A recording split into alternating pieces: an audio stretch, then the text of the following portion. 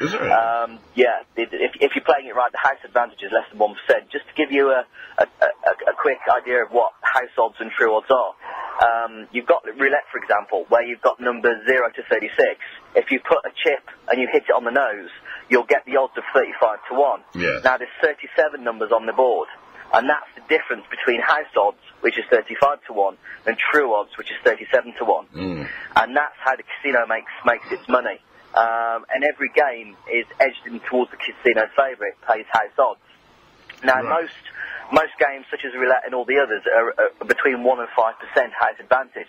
But the biggest rate is slots. As one of your previous callers said, it's around 90%. So the casino will take 10% of every pound that you put in, every spin. It'll take out 10p. Which is one hell of a profit.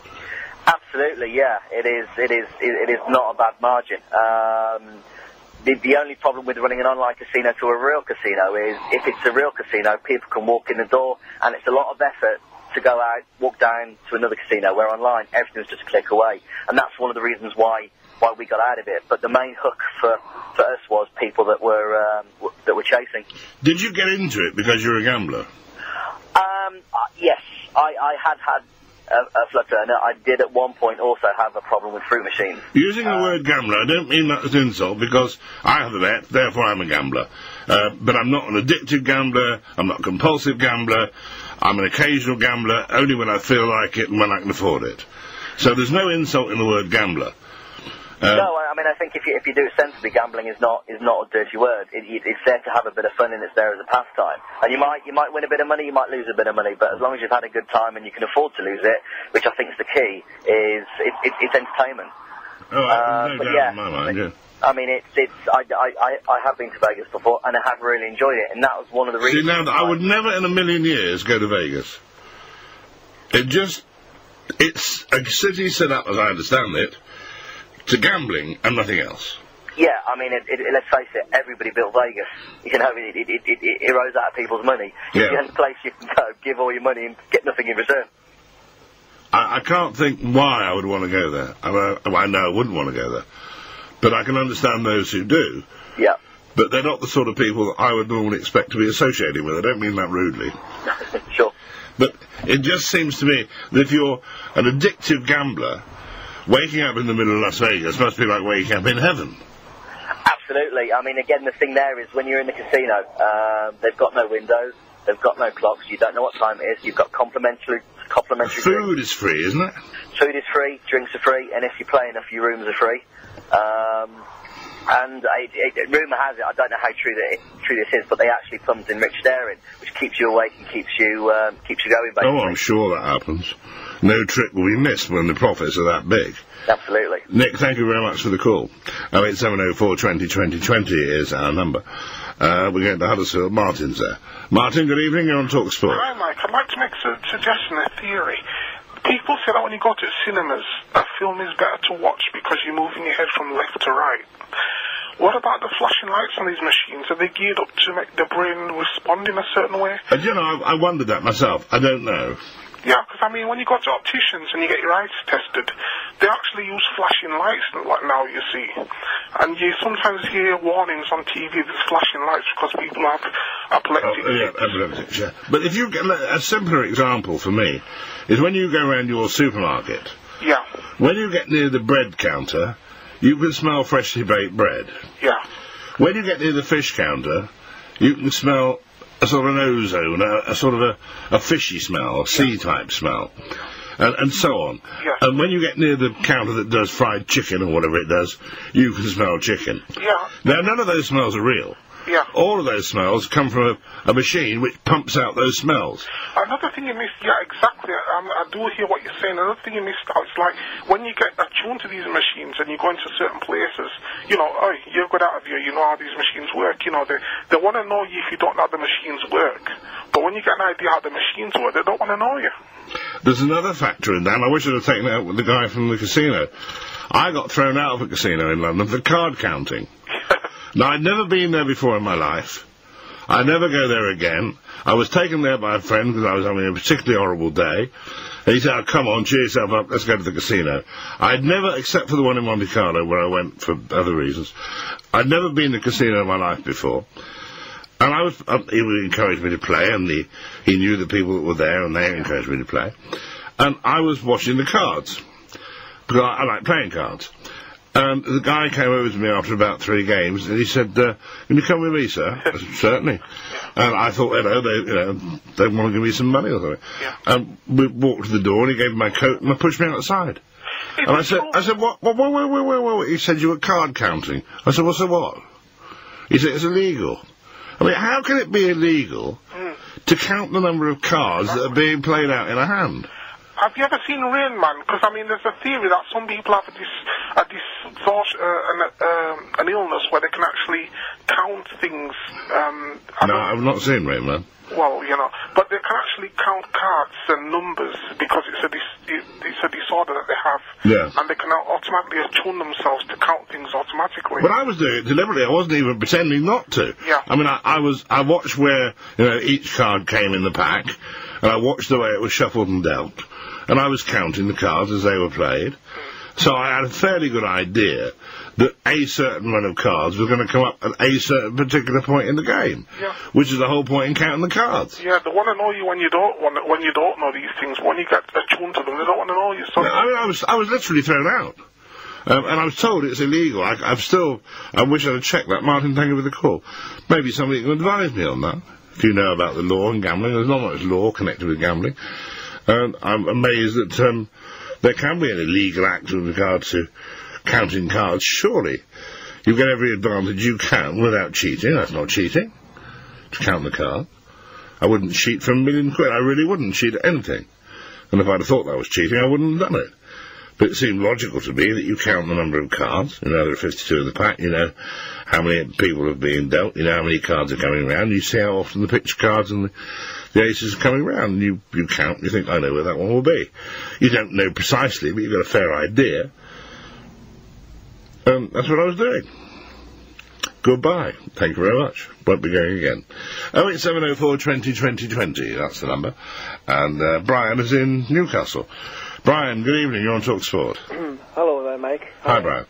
I'm very similar to yourself, Mike. I like to place a bet on the horses occasionally, or maybe go down to the greyhounds and put a few pounds on there. But apart from that, I've got no interest in slot machines whatsoever. No.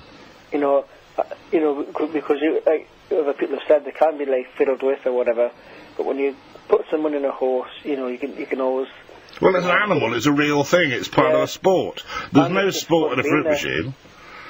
Sorry, Mike? There's no sport in a fruit machine. No, not at all. It's a mechanical device. Yeah, I mean, I go to the greyhounds and that and have a good night, and the drinks are reasonable, and you meet other people there, and you have a bit of fun, and you go home at the end of the day, you haven't spent a fortune, and, it's a good night out, and I wouldn't entertain fruit machines whatsoever. How about the internet? No, I'm not. I'll go on the internet to look up bits and pieces, but with... You wouldn't gamble on it? No, not on there, and I wouldn't trust it. No. That's another factor, is trust. Mm. What do you trust? Who do you trust? And when money's involved, can you afford to trust anybody? True. But, like yourself, I'm just, I'd try to go out and have when the Grand National, the Derby or whatever, down at the horses, and that's me gambling, that's all I do, and I wouldn't bother hoarding loads of money into a machine. Well, it's the last thing to do. I mean, if ever, as we all have been at some point, you're feeling the pinch and you're a bit broke, and you're quite sure, whether you're going to get through the week, the last thing to do is to go and have a bet. Brian, thank you very much for the call. It just would be stupid, wouldn't it? The chances of you winning are so slim that it's hardly worth considering. But that isn't the way, surely, to deal with your financial planning. I'm going to have a bet. I haven't got any money, but I'll have a bet. How stupid is that? If you're having a bet, it's supposed to be for the fun and the entertainment. If it isn't, you got it wrong. 08704 20 20 20 is the number. This is talkSPORT. Another top talkSPORT summer day out in association with Werther's Originals and the Bradford Wooden Leg Company. Closed Saturdays. Roll up each weeknight from 10 and take a leisurely stroll down James Wales Adults Only End of the Pier Emporium. False breasts, fat ladies, and a T-shirt that says Alien Conspiracy Novel. All the fun of the UK's favourite late-night radio freak show. And that's even before we take any calls. Here, Mrs. James Wales Adults Only Pleasure Beach. Pay it a visit before it gets washed away in a winter storm. Alternatively, listen across the UK weeknights from 10 on 1089 and 10:53 a.m. talkSPORT. I don't say, Mrs. It doesn't sound right. That's common. Indeed. Good morning. Good evening. I'm Dickin. This is talkSPORT. 08704 20 20 is our number. We started off talking about the relationship between gambling and the internet and what effect the internet has had on gambling. One of the things we discovered early on was increased the number of people who gamble because they can gamble anonymously and they can gamble without any clothes on, if you like. You don't have to get dressed up to go out. You don't have to socialise with anybody. If you've got a computer, you've got a credit card, you're a gambler. Or you can be. One thing we learned earlier is that women have become more inclined to have a bet, a flutter, a little go, than they would otherwise have done. Who amongst us really wants to go into a betting shop anyway? Not the most pleasant experience of your life.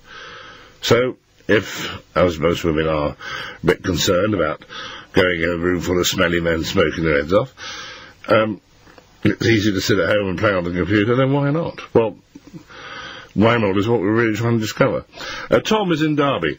Tom, good evening. You're on talkSPORT. Good evening, Mike. Yes, sir. Thanks for taking the call. I've got 2 points, really. The first one is basically about the super casinos that the government are thinking about opening up and all the... Well, 2 Jags is, yeah. Yeah, well, exactly. And all the nonsense about that. Do you know you can actually go into any of the high street bookmakers at the moment, and they'll have a row of about 3 or 4 machines where you can actually play roulette on them, up to £100 a spin. And I've actually stood there and watched one fellow put through about £800 in about 6 minutes. Jesus. And you were talking about fighting over fruit machines earlier on. Yeah. And the fellow was wanting to run out to the bank to get some more money out. And you can imagine that after about 6 minutes he's £800 down. He was going absolutely crazy. The fella behind him was wanting to put some money in. And it's like, no, that's my machine. And I'm just thinking, the fact that all this furore about you can't have only, I think it's 2 super casinos they're thinking about opening. At least with a super casino, or a casino in general, it's like a night out, which you said earlier on, the caller earlier on, you go down to the dogs or you go down to horse racing. It's like a whole day out or an evening out, and that's when it's betting for fun. When you're standing in the bookies and some poor chap's £800 down after 6 minutes, there's no fun in that whatsoever. No, I mean, talk about horse racing, and I'm not trying to promote it beyond everything else. But to me, it's a family day out. Yeah. We take food and a picnic or whatever. And you sit on the grass in the warm sunshine generally, and you watch the horses, which are fabulous animals. You see all the colours of the jockeys, and the crowd get excited, and you see the racing. And having a bet is the last thing you do, but you may well do it, and there's no reason why you shouldn't. Yeah. But you wouldn't take the family to the betting shop, would you? No. The one other point I was going to make was the chap that was on earlier that was in the industry that was saying, they've got this, Gamblers Anonymous telephone number up behind the, on the machines and leaflets and goodness knows what else nowadays. Surely that, though, is like saying to a drunk, there's warnings up behind the bar or someone that smokes on the cigarette packets. It doesn't really wash, to be perfect. Well, I suppose it gets them around the law in many ways. It helps them to get a licence, in that they say to the licensing or regulatory bodies, well, look, we put a warning on the machine, what more can we do? Yeah. I suppose it's not change up another £400 for the fella that put in the machine. So I'm not blaming the people who make the machines. I think that's perfectly legitimate business. I'm not blaming the people who design the games. That's a perfectly legitimate business.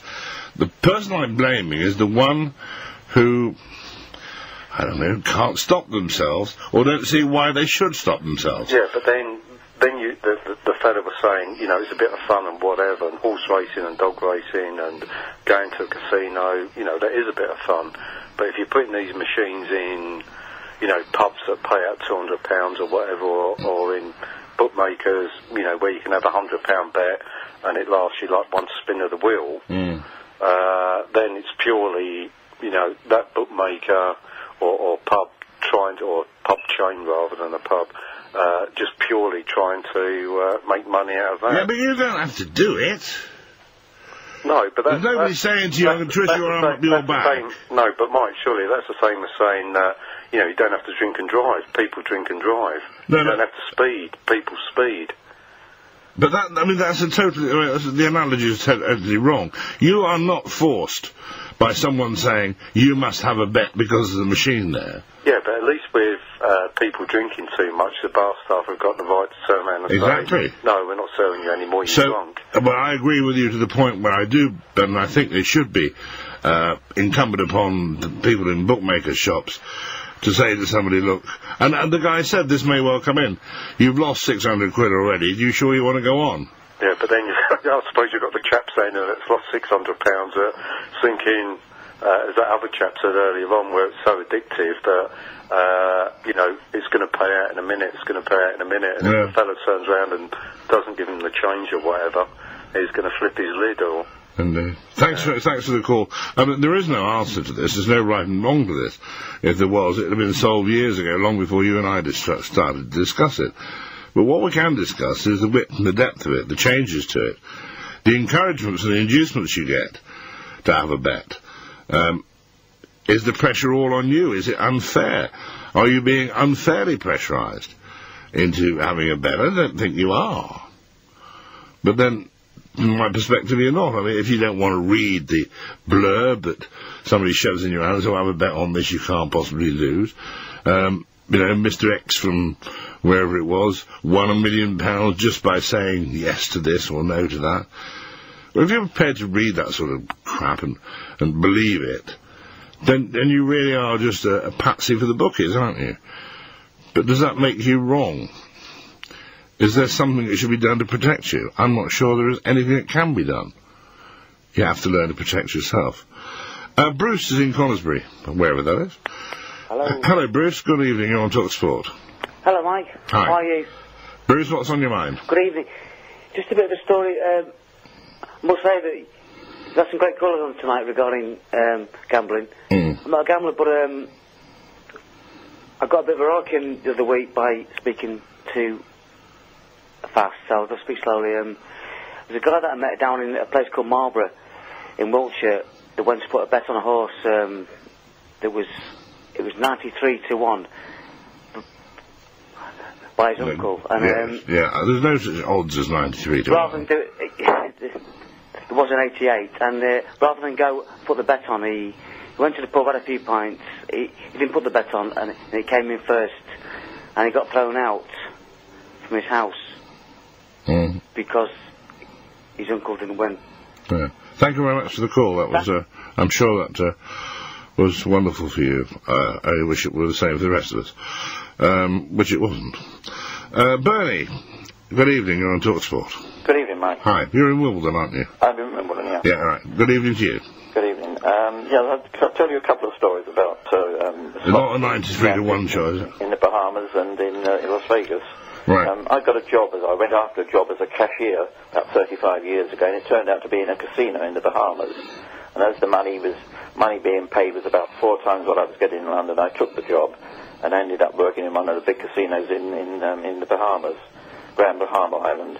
And I quickly learned there that the machines are fixed to pay out at a certain rate.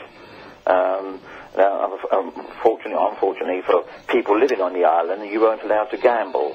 My wife came into the casino one day to see me, and she walked past the slot machines and idly put a 25-cent piece in. and hit the jackpot. Mm-hmm. And you've never seen anybody so embarrassed in their life. You know, she couldn't stop the money coming out. It's quite a funny experience. And what sort of rate would that be? I've no idea. No, you've no idea how much she won? Oh, how much she won? Yeah, she won over $40. All right. Yeah, over $40. I'm told that the machines are fixed at something around 86%. So they pay out 14. Yeah, it varies from casino to casino. When we go to Las Vegas, and we have been a number of times over the years, we have a sort of system that we go into a casino, and we're not big spenders. We buy a roll of 5-cent pieces, a $2 roll of 5-cent pieces. So that gives you 45-cent pieces, and we each take 20, and we sit at different machines and we play them.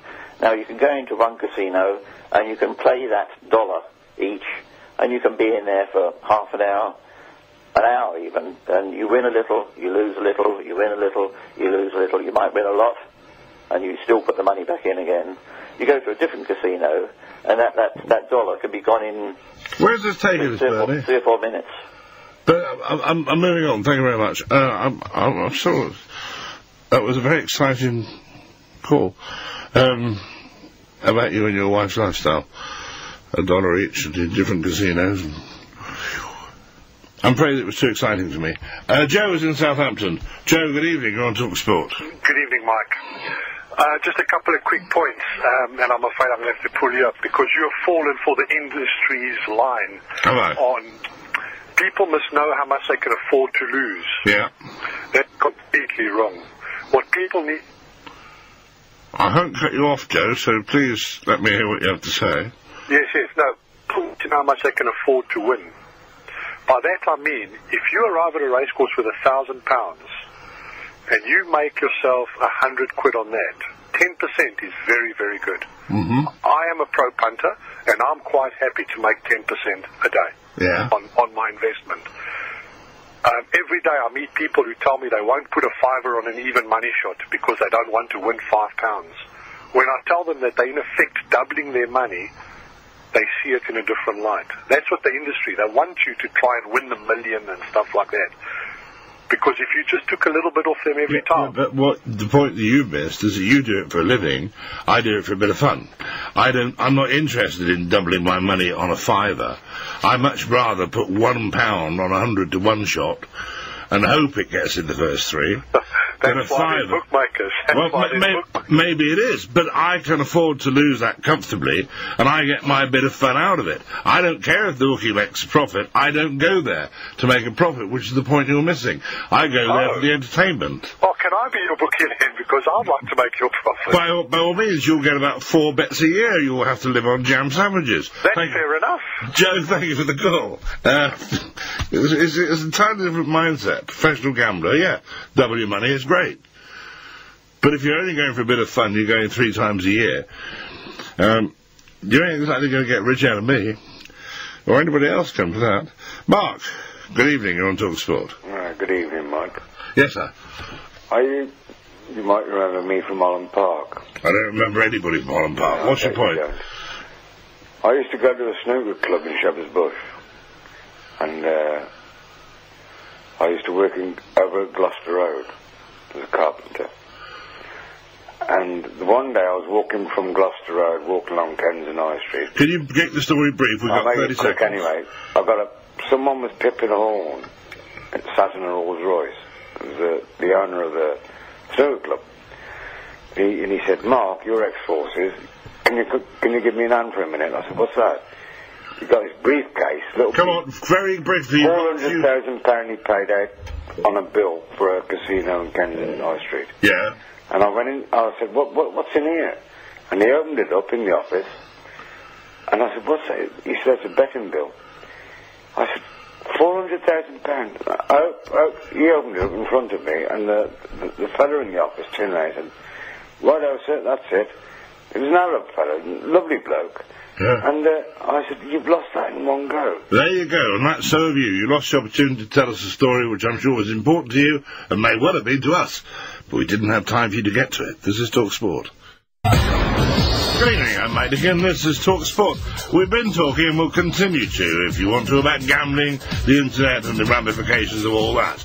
But I'd also like to talk to you about if you're a little taller, a little larger than the average man or woman in this country, aren't you sick to death of going into clothes shops and being made to feel like a freak? The shop assistants are downright rude, the clothes don't fit you, and you're made to feel stupid. I'll name the stores if you like. This is talkSPORT. 9 and 10:53 a.m. We didn't falsify and we didn't invent. Around the world. There is only one real peace. Around the clock. Order! From the Sky News Centre. talkSPORT on the Hour News. The top stories from the Sky News Centre at midnight. On 10:89 and 10:53 a.m. Mike Dickin on talkSPORT. So much to talk about, so little time. Good morning, I'm Mike Dickin. This is talkSPORT. We'll continue, just for as long as you want to. And I'd like to, as much as you do, about the gambling and the relationship between gambling and the internet and how much easier it is now for those who don't want to go out, don't want to get involved, don't want to be in a social group of any sort, just want to gamble. Very easy. Sit in the nude at your computer with your credit card to hand and away you go. Some are literally going away for a long time. One young man ran up a debt of £158,000 in just 50 minutes. Not his money, his parents' money. He had borrowed, and I use the word advisedly, their credit card and maxed them all out. He lost £158,000. He couldn't have done that under any other circumstances, could he? There's no way he could have gone into a betting shop or any other emporium where gambling takes place and been allowed to take part in that way. First of all, the cards weren't his, and he clearly was out of control. Is there no responsibility on the staff of such organisations to say to someone, look, pal, we're happy to take your money, but don't you think we had enough for today?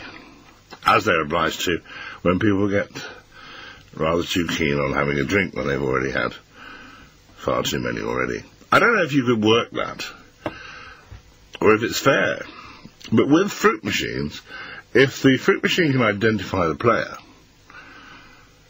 knows that the player is the same one that started, 5 minutes ago, could it not be perhaps just a reminder, maybe we shouldn't be nannying people like this, but some people seem need it. Say, you've been on the machine 5 minutes, you've lost 25 quid, do you really want to go on? Little flashing light on the screen? I don't know. It's just a thought. I'd like to hear yours. 08704 20 20 20 is the number. And also, if you're a little taller than the average, if you're a little heavier than the average, in fact, if you're not Mr. or Mrs. Average, clothing stores just don't want to know you, do they? Particularly the major ones. The major chain stores are the main offenders, as far as I'm concerned. I visited 3 very well-known household name chain stores in Bristol on Thursday, attempting to buy something as complex as a shirt with an 18.5 or a 19-inch collar. None of them had any. It wasn't they sold out, they didn't stock them. And none of the sales staff could give a damn. So I telephoned the branches of these 3 shops, stores, whatever you like to call them, in other towns, and found the same thing to be true. It is indeed policy. They don't stock anything over a size 18 collar. Now, according to a gentleman's wear friend of mine who sells stuff like this, 18 is the average. And in consequence, it is ridiculous not to sell anything over the average. I wish I'd have been near his store at the time. He stocks them up to 24 or so. So where are those of us who don't fit the Mr. or Mrs. Average mould supposed to buy clothes off the peg? Do we really have to have everything made to measure? Being racist, sexist or ageist is against the law. So isn't being sizist against the law as well, or should it be? And where the hell do these companies recruit their staff? Their attitude beggars belief. Their couldn't care less attitude is surely without equal. The companies spend millions on advertising, but clearly nothing on staff selection or training. Have you been made to feel like a freak because you're not average? You might be smaller, but often I think it's larger. Because if you're smaller, you can get the kids' clothes or whatever it is. Or you can get a size down, but you can't get a size up. I'll name the stores if we need to. All three of them in that massive shopping mall on the edge of Bristol. All three of them extremely rude. Without exception, the sales assistants were as rude as I've ever met anywhere. And I was made to feel like a freak for asking for a collar size over 18. We don't stock them, we don't sell them. But if you want to go and choose the colour of shirt you want, we'll have it ordered in specially for you. It'll be a week to 10 days. Well, you can imagine what my answer was. You can't? You haven't been listening to the programme long enough. 08704 20 20 20 is our number. If you'd like to talk about that, then please do. And it wasn't just because it was Bristol that way. As I said, we phoned their stores in other towns. I was so angry. And found that this is the policy nationwide. They don't deserve to trade, in my humble opinion. However, other matters. Steve is in London. Steve, good morning. You're on talkSPORT. Hello there. Good morning. Good morning to you. Yeah, I was just talking about the internet, basically. Yes. I was on it one day, gambling, watching it on the telly, didn't realise how much I'd done till Monday morning when I got phoned up by the bookmaker. And he said to me, do you realise you've lost $2.5 grand? Yeah, that's my exactly, yeah, that's what happened. I just thought, oh my good God. But why didn't they say halfway through when I got to $1 grand? I suppose you were expected to keep a check of your own spending. What were you doing? Horse racing? Yeah, horse racing, then I moved on to dog racing, because, you know, the old satellite stations, you can just watch it live in your house. Yeah. Don't have to go to the smelly, disgusting betting shop, which I don't like with the smoke, because I hate smoking. Mm-hmm. And it's convenient, but... Do you play cards on the internet? No, I don't do cards. I'm not being funny, I don't understand it, so if I don't understand it, I don't play it. Right. You didn't seem to understand the horse racing too well if you lost $2.5 grand. Well, I got it wrong, didn't I? You know, but next couple of weeks I won $2 grand. They still let you go on? Yeah, still let me go on, yeah. Because the week later, I had a 16-to-1 winner. I had a £50 each way on that. And then I did a lucky 15 and I got 4 winners on that. So I got another grand back. But in the end, the bookmaker wins. So that's all I wanted to say, really. Well, I'm amazed. I mean, you gamble to win, don't you? Well, all gamblers gamble to... No. I'm sorry. The argument I had with a professional gambler earlier. He reckons, I said it was ridiculous to go to a horse race meeting, see the odds-on favourite or the even money favourite, and put a fiver on it. Because the chances are fairly high it's going to win. That's what the even money means. So you give the bookie a fiver, the horse wins, and he gives you your fiver back plus another fiver. So you've made 100%. But actually you've only made a fiver. I get no fun out of that at all. I'm much happier to go to the horse race meeting and pick up, as I did the other week, 150 to 1 shot. And I had £1 each way on it, because I'm last of the big spenders. And it came in second. Yeah. And I got, 37.5 to 1 on it or something. So I ended up with 40 quid. For £1. And I was, what? I thought I won the lottery. But it wasn't the winning the money. It was watching a horse that they thought was 150 to 1 chase the favourite home in a very close finish. Yeah. And I thought, so I wanted to turn to the bookies and say, you underrated that horse, you pillocks. But it was almost a V sign to the bookies. It was the fun of watching that horse run so well. It wasn't the money. Well, that may be different, because, I mean, if you go to a betting shop, how many windows are there to take money than to pay out? I don't know. There's normally 1 paying out window, so about 3 taking money. That should tell you all you need to know, shouldn't it? Exactly. Thank you very much for the call. On the other subject of clothing, let's just have a word with Karen in Leeds. Karen, good morning. Yeah, I'm rather large. I'm like a size 20. And I've got a friend who's a size 12. And when we go shopping together, obviously we'll go in the shops where she gets her clothes from, and the staff just look at you, you know, like you're some kind of leper, like you don't belong in there. Yeah.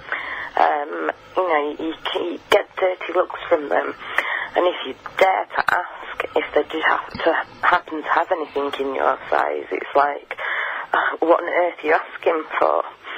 And also, I find another thing is in the shops that you can get bigger sizes in. I mean, I'm only 28, and they're not like not trendy. Not exactly fashionable, no. No, you know, I've got to dress.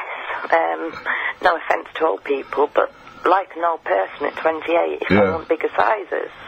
Why can't they see this? I mean, is it because all fashion chains and shops are run by little trendy Wendy's who really don't know their from their elbow and have no idea what happens in the real world? I mean, if you look at the models on the catwalk, they're all stick thin. They look emaciated and ill. I mean, how people say these models look attractive has been a matter of concern to me for years. They look remarkably ill to me. The clothing looks dreadful on them. But they all crowd round and congratulate each other on some garish concoction that somebody called, I don't know, some famous name is wearing. You're never going to see that on the street in a million years. It's quite alarming. I mean, there's websites now, you know, telling teenage girls how to be anorexic. No, I know, we've done that. You know, if this is the way our kids have been brought up, that you've got to be thin. Well, it is part of the argument, but I'm not exactly thin, but then I'm not exactly gross. And I was going to a special event, and as always, I was careless, and I spilled some coffee down my shirt. And I thought, oh damn, I'll just pop in, I'll tell you where it was, I'll pop into Marks and Spencer's. Yeah. And I'll buy a shirt. So I went into Marks and Spencer's, and I went to men's department, as you would, and I found a man in a suit, and I thought he must be serving. And I said, good morning, I want a shirt, anything over 18 neck, please. Over 18? I said, yeah. He said, we don't stock anything over 18. I said, no, don't be silly, you must have a shirt with a bigger neck than an 18. We certainly do not. I said, well, this is the men's, I'm not in the boys' bit, am I? He said, no, this is the men's wear department. And I said, well, tell me where I can buy a shirt with a